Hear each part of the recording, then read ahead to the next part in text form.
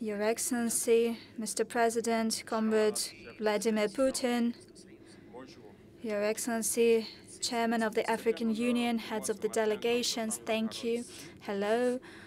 It gives me great honor to address you here this morning and to convey to you the fraternal greeting of my people. At the outset, I would like to thank the Almighty who allowed us to gather here today and to talk about the prosperity and the future of our peoples.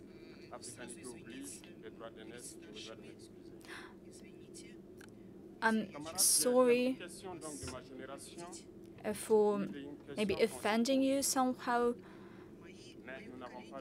My generation asks a lot of questions but does not get any answers.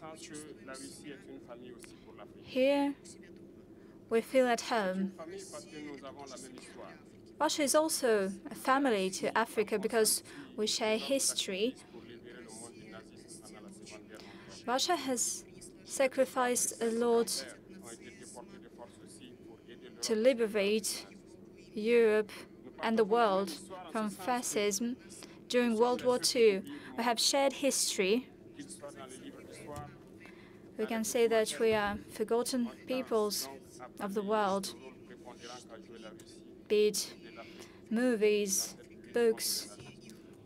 In many ways, the role of Russia and Africa in the fight against Nazism has been forgotten.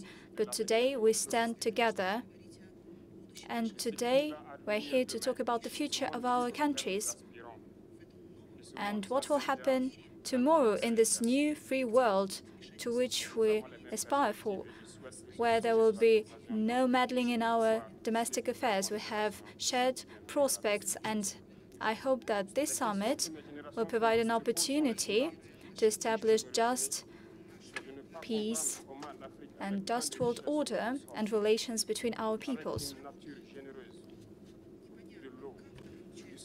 It's not quite clear to me how come that Africa, that has so many resources, water, solar energy, how come that currently it is the poorest continent in the world with the highest levels of famine?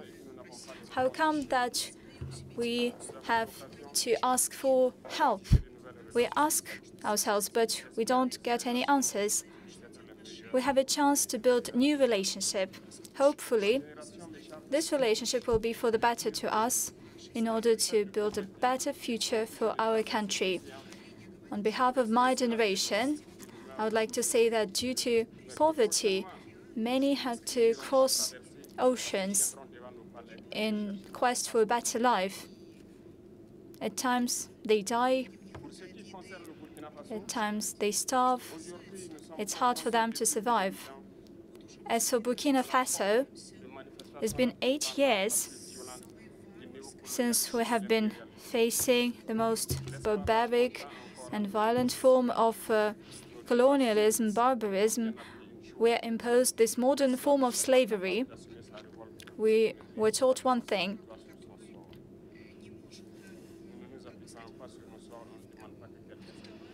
a slave that cannot rebel does not deserve pity.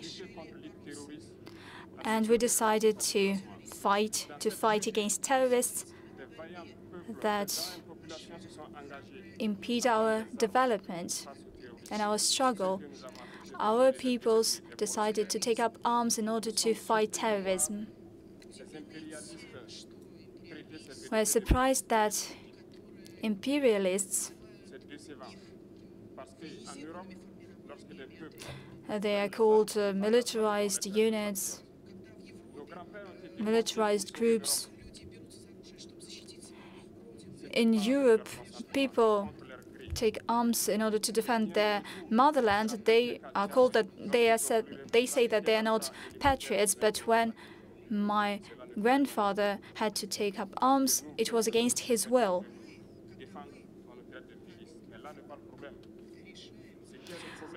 When people decide to take up arms,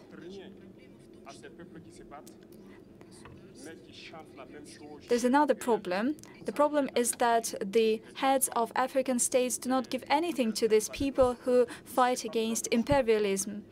They're calling us armed units, bandits. We do not agree with such an approach. Leaders of African states should not be puppets when imperialists treat them like that. I would like to convey a message to the heads of African states.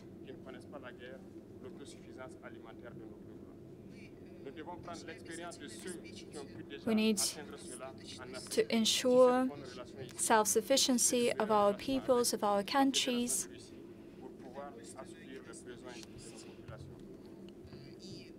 We need to ensure food self-sufficiency, and we need to meet all the needs of our peoples.